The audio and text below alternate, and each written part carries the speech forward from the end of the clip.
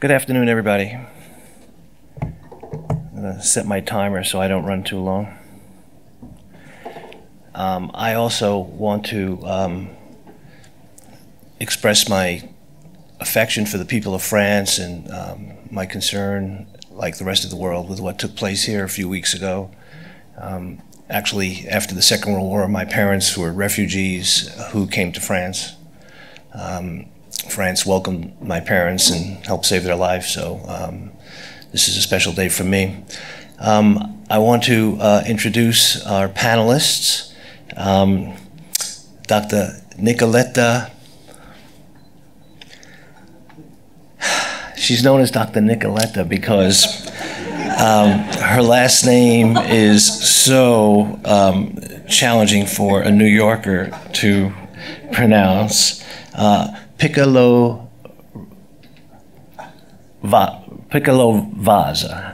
Close? Close. From Dow. And my friend Neil Besson, who works for the French Ministry of Sport, and he is the Director of Sustainable Development at the French Ministry of Sport, more or less. And he's been a great friend to help us advance our mission. I have some slides, so we could just put them up. Actually, I am going to take a different angle on this discussion about sports and the environment. For me, for the colleagues at the Green Sports Alliance, it is not so much about enhancing efficiency at sports venues. It's not about water reduction per se or energy efficiency per se. It's about using the platform of sports, an extraordinarily culturally visible platform, to help heal the planet, to help change the world. Probably the single most important thing we could do to advance environmental stewardship is to change cultural attitudes and expectations about how we relate to the earth.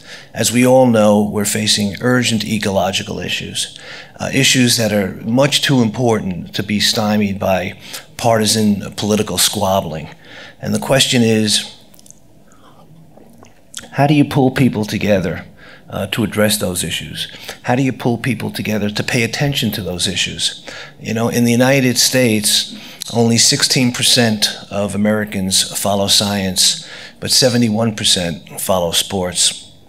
So really, what sports offers those of us who are concerned about helping to address climate change, ocean acidification, deforestation, the proliferation of toxics, is a very powerful platform, a very powerful economic sector that actually has the attention of literally billions of people and trillions of dollars of economic activity. What I want to do is go through a few slides. If we could get our slides up.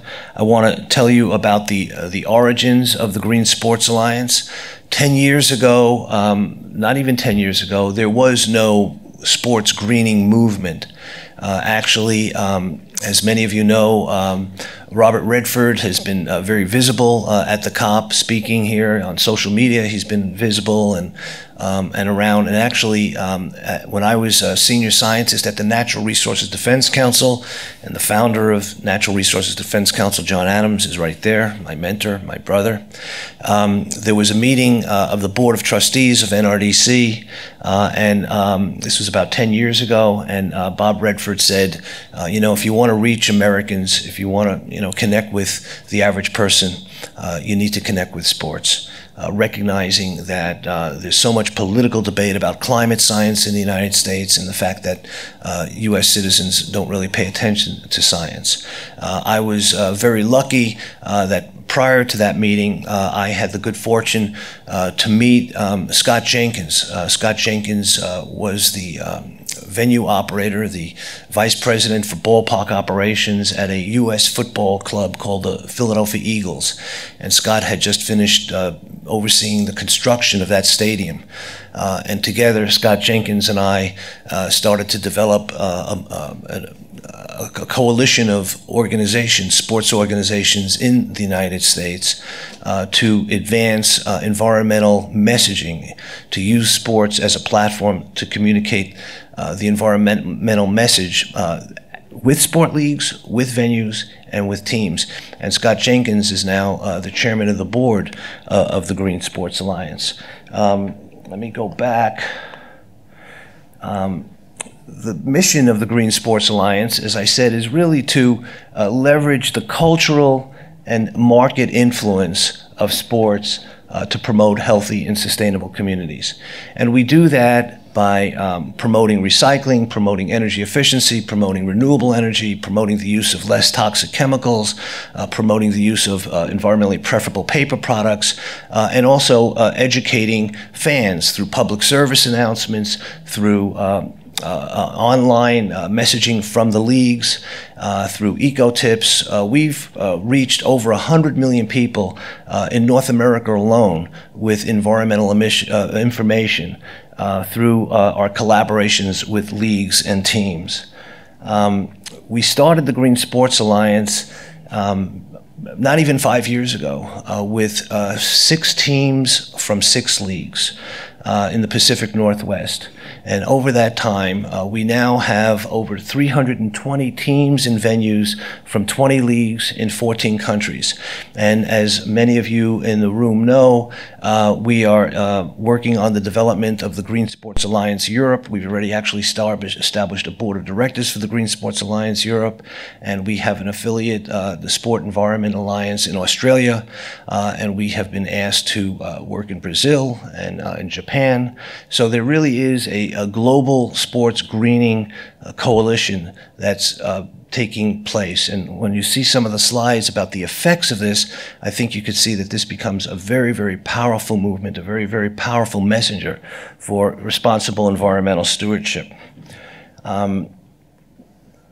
All professional leagues are members of the Green Sports Alliance in North America. We actually helped create the sports greening programs. Omar Mitchell, you'll be hearing from him later, the Director of Sustainability for the National Hockey League, owes his job to the fact that we created the National Hockey League greening program. We did that with the National Basketball Association, with Major League Baseball, with Major League Soccer. We helped create the Green Committee at the National Football League. We work with NASCAR. Actually, one of the most exciting partnerships that we recently announced, actually just last week in London, is with Formula E, the electric Grand Prix racing organization. Formula E is the only sport ever invented specifically to advance an environmental mission, to figure out how to get gasoline out of auto racing. And if somebody were going to say, oh, I'm going to create a new Grand Prix racing league, people say, you can't do that, that already exists. But because they were able to do it through the environmental angle, that it's going to be a new Grand Prix racing league with no gasoline, they were able to create the Formula E, and it's a very exciting league, and they've had races in North America, in Europe, and in Asia. So these are, needless to say, pretty influential organizations, and all of these, this is North American events. Every one of these events has environment, because of the work that we're doing with our partners, every one of these events has environmental messaging attached to it. Messaging to the supply chain, messaging to the fans. The World Series, the US Open, the All-Star Game, the Stanley Cup. If you think about the combined cultural and market influence of these events, and of course, the French Open and the Australian Open and Wimbledon, if you think about these jewel events and then overlay the potential for these events to be messengers for environmental stewardship, you recognize that there really is no better platform to reach as many people. The question is, how do you change people's minds? How do you instigate a cultural shift? What type of sectors are there that can allow us to get the attention of so many people in a non-political way? Government can't do it. Government is obviously divided and politically contentious. Religion, God bless the Pope, he put out a good God has already blessed the Pope, but his encyclical Laudato Si, a great document.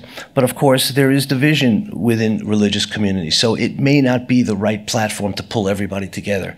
Similarly, science, folks don't pay attention to science. Film, well, not everybody likes US films or European films. Sports offers a harmonizing, a unifying platform to get people's attention in a non-political way that really no other sector that I know of does. For me, this work is 100% strategic. It's strategic as an advocate. And just to give you, this is one season's worth of visibility in North America. You're talking about events that get literally over 6 billion views. Now, obviously, that's not 6 billion individuals, but it's, you know, repeat watches as well. But it does inform you of the kind of visibility that sports offers. Sports shows on TV are consistently the most widely watched shows. So sports gives us great visibility, and it allows us to attack all the issues that we really have to deal with, whether it's reducing waste or energy efficiency, water conservation, smart food, energy, air, dealing with the oceans. In fact, let's go to this slide. This slide is very, I think, informative. All industries meet at a professional sporting event. All industries are either suppliers or sponsors to professional sports.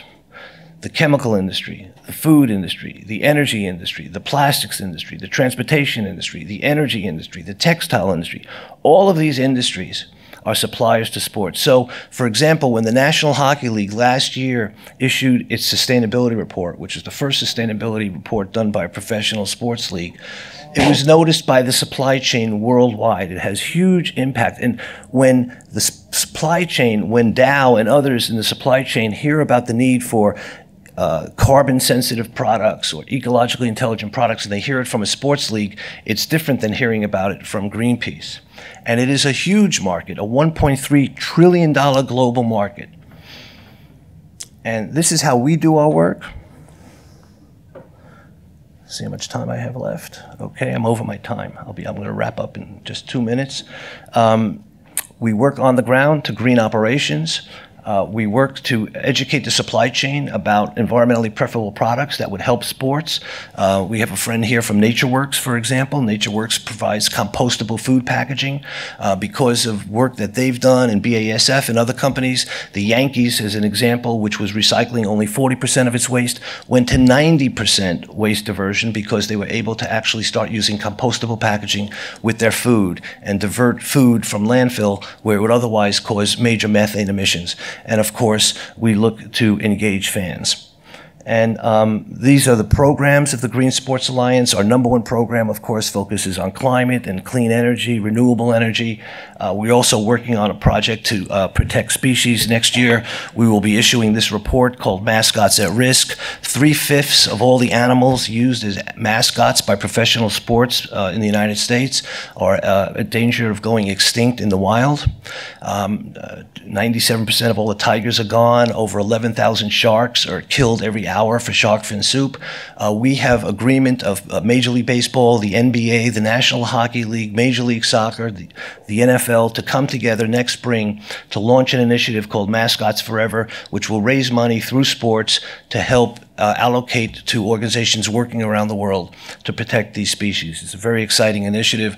Obviously, we also work on healthy food, on water security, on waste, smarter travel, and safer products. And we also, one of the drivers of what we're doing is to help teams save money. By doing energy efficiency audits, by doing water conservation audits, by doing waste reduction audits, we help teams save money. And obviously, this is about efficiency. And attached to these are literally hundreds of millions of pounds of global warming pollution has been reduced as a result of this work. This is the economics of it, but needless to say, when you reduce your energy use by 25% or 66%, or you reduce your waste generation, you're also generating climate benefits. One of my favorite is the Miami Heat. Miami Heat is on the board of directors of the Green Sports Alliance for a $73,000 investment that we actually helped them work with. When I was at NRDC, they were able to realize a $1.6 million savings in their energy cost. So that really shows you the potential for this to be not only ecologically intelligent, but also economically valuable. Okay, so that's it. I apologize for going on so long, but we really, need to build this global sports movement around the world, use the platform of sports. Mail has been doing that with the Ministry of Sport. Our friends at Dow, which have done some of the best carbon profiling, certainly the Sochi Olympics. It was the most comprehensive carbon profile done of any complex sporting event ever. Obviously, we don't all agree on everything all the time, but coming together to reduce carbon emissions is something that we all have to put other things aside for and get together on. So with that, I'm going to ask Mail to make his presentation, and then Dr. Nicoletta, and then we're going to have a little give and take, and we'll take some questions from the audience. Thank you very much.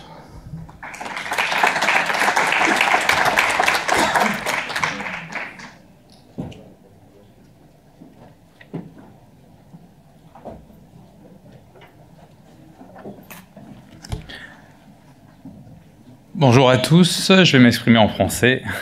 Alors, moi je travaille au ministère des Sports sur la mission Sport et Développement Durable. C'est une mission qui a pour mission d'accompagner l'ensemble des acteurs du sport à intégrer une démarche développement durable dans le sport. Et on a défini finalement 4 raisons pour lesquelles il était important de... Oui, vous avez des casques si vous voulez pour la traduction. Nous avons défini 4 raisons pour lesquelles il était important, selon nous, que les acteurs du sport intègrent une démarche développement durable. Premièrement, tout simplement parce que le sport a une responsabilité. Comme n'importe quel acteur de notre société, on a un impact et il est important de réduire cet impact. Deuxièmement, parce que le sport a un rôle à jouer en tant que valeur éducative, en tant qu'exemplarité. Il se doit de montrer l'exemple. Des évolutions à anticiper. Tout simplement, il y a des évolutions qui sont liées à l'évolution de nos sociétés. Le prix du carburant est un exemple. Est-ce que nous aurons autant de participants qui viendront d'aussi loin et aussi longtemps et aussi souvent à toutes les rencontres sportives que nous organisons? Il y a des anticipations aussi, des évolutions à anticiper en termes de prise de conscience et attente des participants. En France, on a 71% des Français qui estiment que le sport, les acteurs du sport doivent intégrer, se préoccuper de l'environnement. Des évolutions réglementaires également. Et puis c'est une tendance de fond. Au même titre pour nous, au même titre que finalement l'hyperconnectivité sur les smartphones, sur les téléphones. La prise en compte de l'environnement est une tendance de fond. Et puis, c'est aussi des opportunités à saisir en termes d'innovation, en termes de développement, en termes de compétitivité, d'attractivité. C'est aussi une opportunité à saisir. Alors, si vous voulez bien mettre la diapositive, présenter quelques actions qu'on a pu mettre en place en France. Alors ça a commencé dès 2003 par le Comité national olympique sportif français qui a rédigé l'agenda 21 du sport français. Puis dès 2008, on a développé le bilan carbone. C'est un outil français pour la mesure des émissions de gaz à effet de serre. Spécifiquement au sport, on a développé un outil spécifiquement au sport pour mesurer ces émissions et puis les réduire. En 2010, on a créé notre première stratégie nationale de développement durable du sport. On en est à notre 2e maintenant. On a intégré l'éducation à l'environnement dans les diplômes sportifs. On a développé des centres de ressources et d'expertise sur le sujet pour qu'ils rassemblent toutes les informations, toutes les documentations sur le sujet. On a organisé aussi des séminaires d'experts européens où on essaye de mutualiser, de partager toutes les connaissances et les expertises que nous pouvons avoir au niveau européen. On a monté des opérations de sensibilisation comme une exposition sur les secondes vies du matériel sportif, toutes les secondes vies possibles, imaginables, avec le matériel sportif qu'on a exposé à Roland-Garros. Et puis des partages avec des travaux avec des ONG comme le WWF.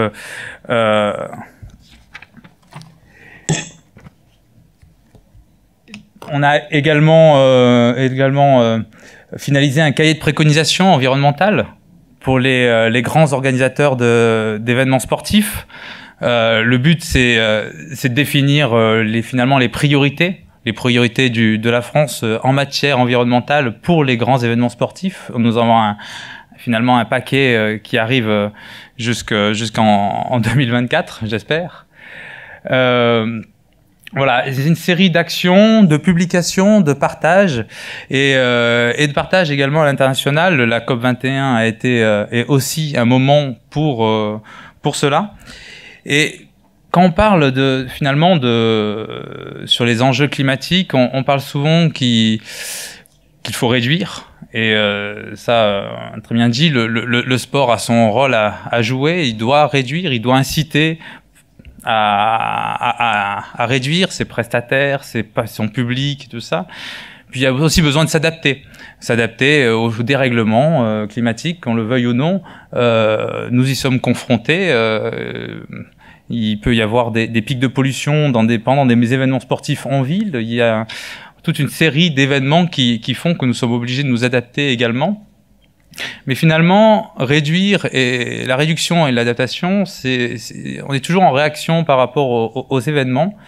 Et on pense que le sport peut aller plus loin et peut être contributeur. Il peut être contributeur en innovant, en apportant finalement une plus-value environnementale à la société. On l'imagine assez bien sur les impacts économiques, on les imagine assez bien sur les impacts sociaux, mais environnemental, c'est également le cas. L'exemple de notre golfe national de Saint-Quentin-en-Yvelines est un exemple de puits de biodiversité. Et il contribue à développer, à favoriser la biodiversité sur un territoire qui est agricole et qui peut être pauvre en biodiversité. À notre sens, maintenant, il faut qu'on arrive à aller un peu plus loin. C'est vrai que la prise de conscience et le sport est un outil formidable, mais je crois que si vous êtes là et si la COP 21 en France est aussi importante cette année, c'est que la prise de conscience avance. Et effectivement, on a avancé et plus beaucoup de personnes remettent en question ces enjeux-là. Maintenant, c'est comment on contribue. Comment on contribue juste, pas simplement en réduisant, pas comment on est éco-responsable juste en n'impactant pas de manière négative la dimension environnementale, mais comment on contribue au bien-être, à des problématiques de comment on fait respirer une ville, comment on rafraîchit une ville avec des puits de biodiversité. Et le sport, par ses infrastructures, par ses grands événements sportifs, à notre sens, peut jouer un rôle sur ces questions-là.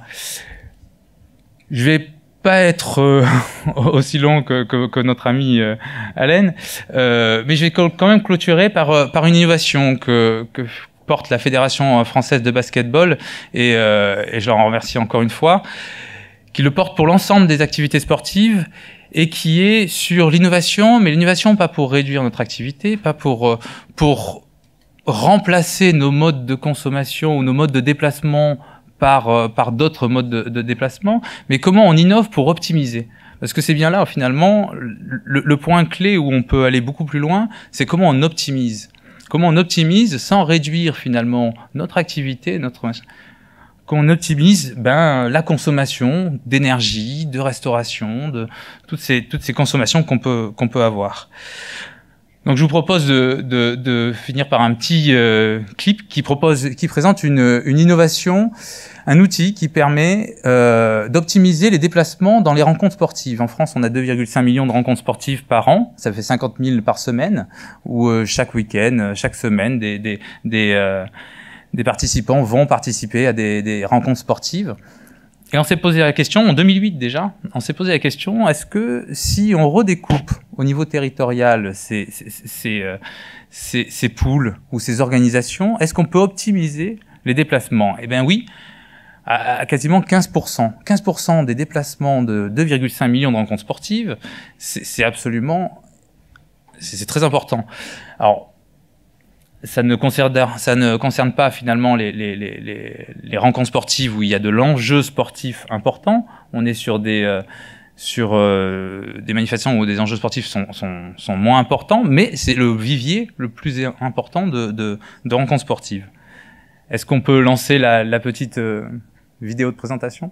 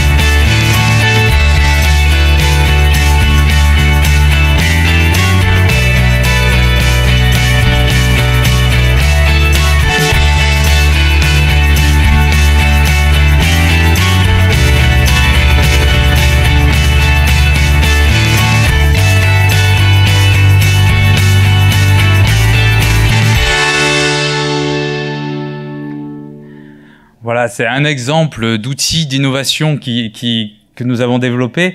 Je finirai juste par cette phrase qui dit que finalement le changement dépend de notre capacité à remettre en question nos systèmes, nos modèles et nos habitudes. Et ce logiciel est un outil pour nous aider à modifier ces habitudes et ces systèmes. Merci.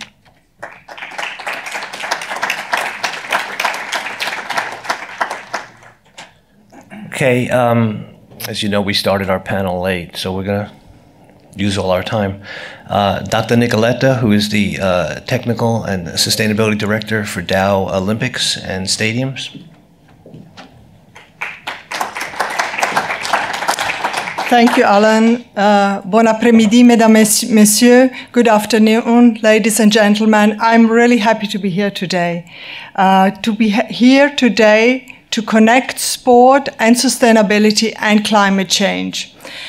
As we have already heard by many of the other speakers, sports speaks a unique universal language and has the ability to create excitement and engagement in a way that is really unique. And we at Dow believe that our science and technology solutions have a role to play in this too.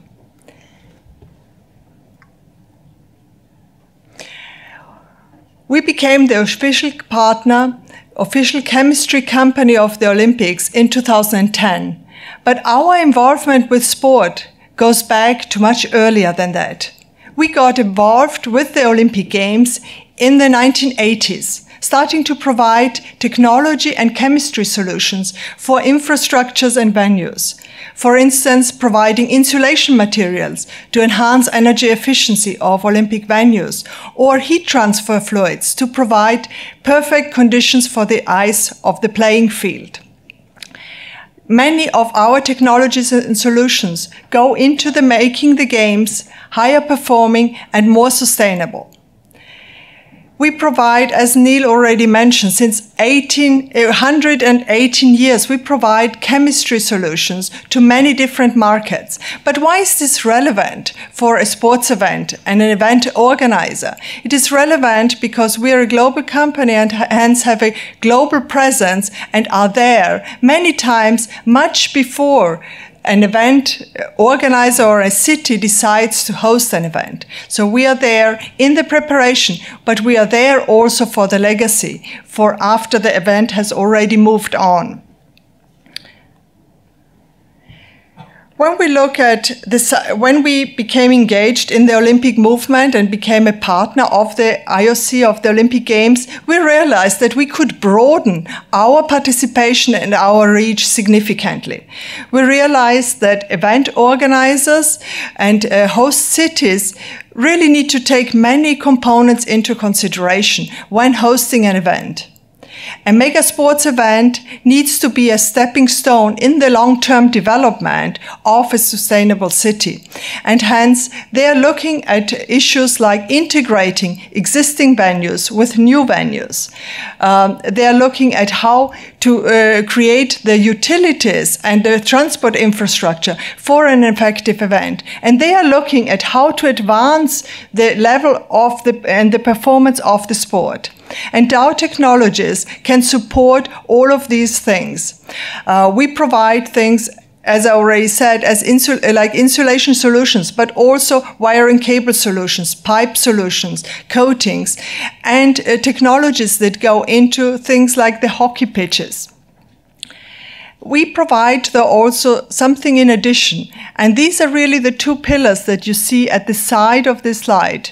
We provide a focus on innovation and on sustainability. And we realized that through this focus on innovation and sustainability, we could go beyond providing technologies and to support the event organizers. We could create platforms. For instance, the platform that we are currently working on with Rio to mitigate the carbon footprint of an important sports event. Now, when we talk about sustainability programs, we really need to keep the long term in mind, and we need to understand how we can combine creating economic prosperity, value for society, and also respecting the planet. We need to keep the triple bottom line in mind. And so this is what we did in the carbon partnership approach that we have created specifically for the Olympic Games. It was created for the first time with the Sochi Olympic Games. We had to create a program framework, and we used subject matter experts from different organizations to help us create this carbon framework.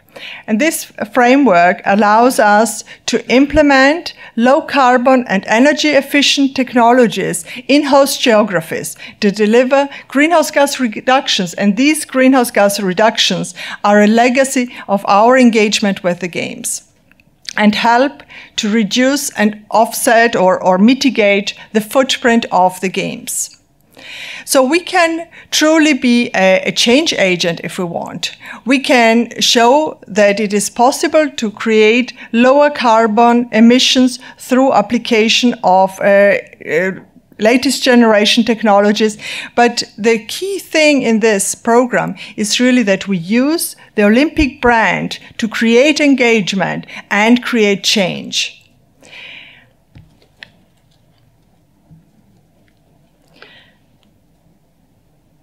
Now here you see a few of the results delivered by these programs that Dow has initiated for the Olympic Games.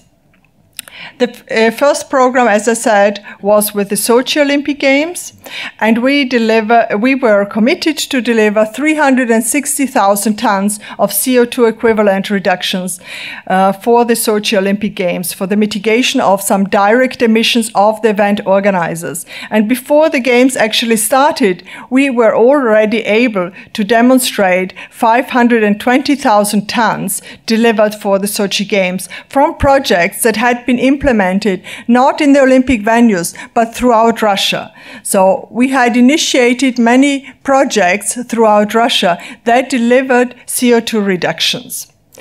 But then with Rio, we started earlier and we wanted to create a much broader approach. And today we are in the process of implementing and initiating several projects throughout Brazil, but also throughout Latin America.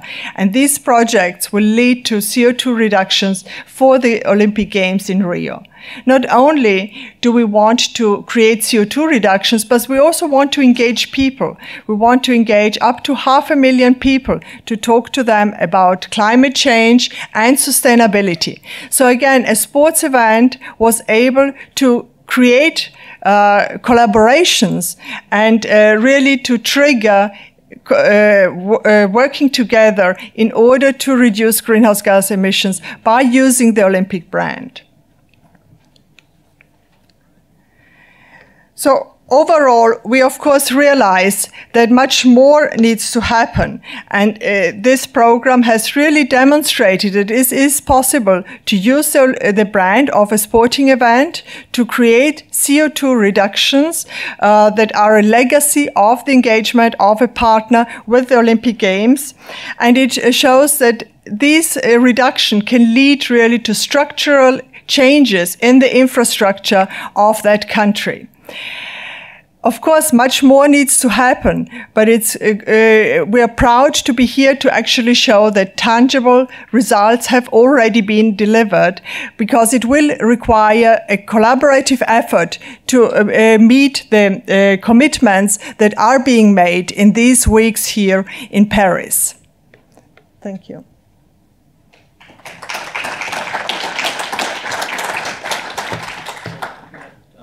Just do a couple of questions. I know we're running short on time. Yeah, we got to take about 5 or 7 minutes. I would like to start out and ask Maëlle and Dr. Nicoletta, you've described some good, positive work. Tell us about the challenges that you have had to overcome and that you continue to have to overcome to advance your work. And maybe we can start with you, Dr. Nicoletta. Yeah, I think, can you hear me? Yeah, I think the main challenge is to get involved very early on. The power of the brand, the Olympic brand or any other brand, is there prior to the event. You know, to really create engagement. And so it's very important that any of these programs start early on so that we can use the momentum that that event actually creates to drive them forward and to advance also the results. So I think the time frame is one of the key challenges. And I think the second one is that we want to change a hard topic to something that is really positive and engaging, something that sport really teaches us how to do. Sport teaches us how to set a very ambitious goal and how to reach it. And we want to do the same thing with this type of programs. So how can we change it to something positive that engages people? And for us, the key recipe there was to use the brand. Maëlle, what challenges are you facing in advancing your work? What are the big obstacles that you confront, that you have to navigate around? Il y en a plusieurs. Il y en a plusieurs, mais celui que j'aurais envie de mettre en avant, c'est finalement le changement de comportement. C'est comment on transforme cette prise de conscience en changement de comportement, d'acte, de décision. Et le sport a un rôle à jouer très fort en termes d'éducation, de sensibilisation, de prise de conscience. Et maintenant, on doit changer les comportements et innover, parce que finalement, les solutions, elles n'existent pas forcément. C'est bien la problématique. Sur le sport, l'aspect social, l'aspect économique, c'est quelque chose qui, même s'il y a beaucoup de progrès encore à faire, c'est quelque chose qui fait partie des gènes, l'aspect social dans le sport. L'aspect environnemental, on a besoin d'inventer. Et le sport et les grands événements sportifs a cette force de pouvoir catalyser des dynamiques, des énergies, des moyens pour innover, pour... on parlait, je le disais tout à l'heure, comment on fait respirer une ville, comment on va la nourrir, comment on va se confronter en France à ces problèmes d'espace, parce qu'on est de plus en plus nombreux dans un espace qui est toujours aussi fini. Comment on superpose les usages des infrastructures, comment on apporte des puits de fraîcheur, de la végétalisation sur les bâtiments. Et c'est finalement toutes ces innovations et ce changement de comportement qui est, à mon sens, le prochain défi auquel on va avoir à se confronter dans le sport. Great. Our time is short, but we could take maybe one or two questions from the audience. Otherwise, I have another question.